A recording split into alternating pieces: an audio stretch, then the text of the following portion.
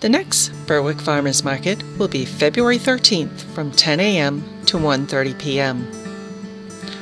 Why support local vendors? So probably the most obvious thing about a farmer's market is the food. All of this wonderful, tasty goodness around us. And so obviously when you come to the farmer's market, you have access to this fresh food. But why is that so important? You know, what's the difference?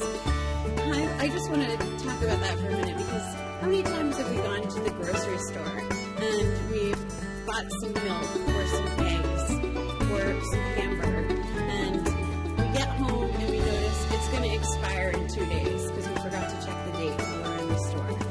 Or we have the lettuce in our refrigerator and after 2 or 3 days it starts rotting, it turns brown. Or better yet, we see on the news that our hamburger has been recalled because of E. coli.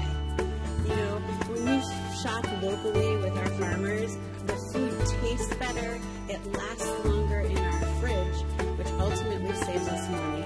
Good morning, I am Lorelei, and this is Lorelei's Loaves and Treats. I'm from Auburn.